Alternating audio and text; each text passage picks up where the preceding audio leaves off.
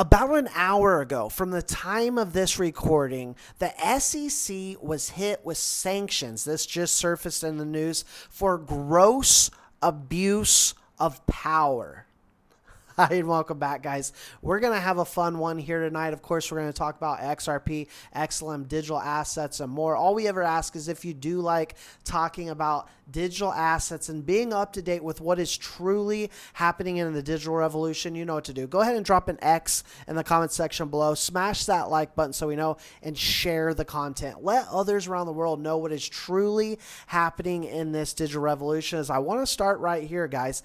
SEC hit with sanctions. Now, on X, formerly known as Twitter, Meta Lawman put out a thread in regards to this. I want to summarize it. He summarizes it perfectly. He's a lawyer, Vanderbilt Law, reputable guy, right? Says the judge in the debt box case has issued an 80-page opinion sanctioning the SEC for misconduct in the case. The opinion is devastating to the SEC as an institution and to the particular lawyers who committed the misconduct.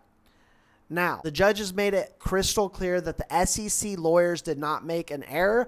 They lied intentionally. In an opinion that will surely be cited to litigants across the country for years to come. The judge found that, quote, the critical evidence the commission offered to obtain and defend the ex parte TRO lacked any basis in fact, right?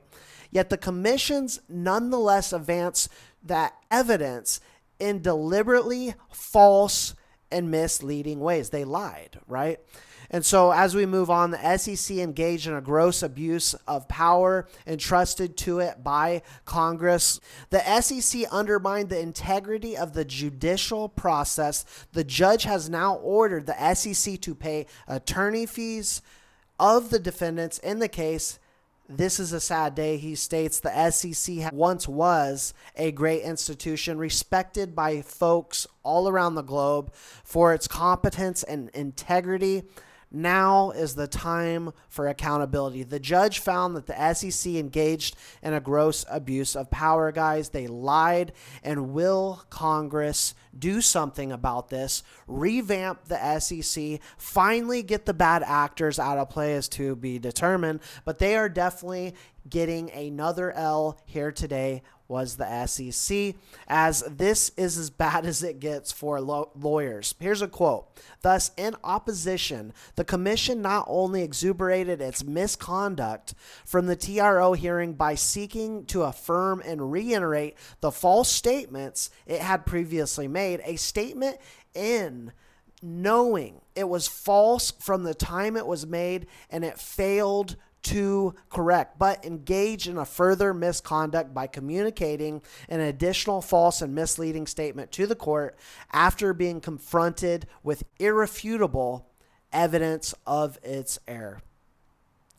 Guys, the SEC continues to lose. Crypto continues to move on as XRP Ledger Validator shows successful XRP deployment in the AMM. On Saturday, March 16th, Atlantis Exchange, which is a U.S. Treasury approved exchange, announced that it would be listing XRP. This listing is significant for the altcoin because Atlantis Exchange is one of the few exchanges, guys, not only registered in the U.S., but also the United Nations. Now, I want to talk a little bit about all-time highs for XRP, as I got a question here today from a gentleman on X, formerly known as Twitter. Dennison says, I'm a reasonable man. Just give me an all-time high for XRP by September end. Like I always say, XRP moves with XLM, and then HBAR isn't far behind. And so here is my statement to him and to you all. I'm a reasonable man too. So I'm not going to lie to anyone and act like I can predict the future.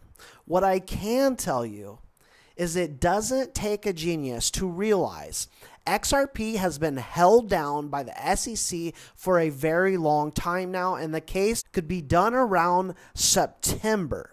A win will obviously make XRP move, and then through an eventual ETF, IPO, and central banks getting into crypto January 1st, 2025, I mean, I'm definitely excited for XRP.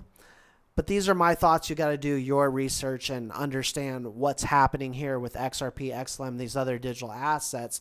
An all-time high is most certainly going to happen, in my personal opinion, guys. Gonna have a fun year. Could have some dumps right around the Bitcoin halving and then thereafter. But the market's going to take off. And the market's going to take off in a big way. And a lot of people are going to make a lot of money. I'm not a financial advisor. I'm not trying to give anyone financial advice.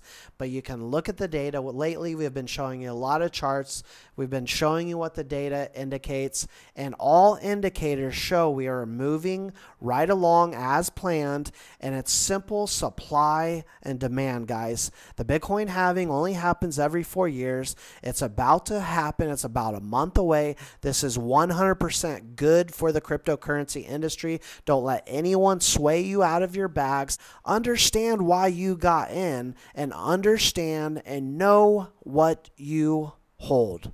That's all I got for you for now, guys. If you don't mind, go ahead and drop an X in the comment section. Click that like button. Give us a big thumbs up. Share this content far and wide. We'll see you all in the next one.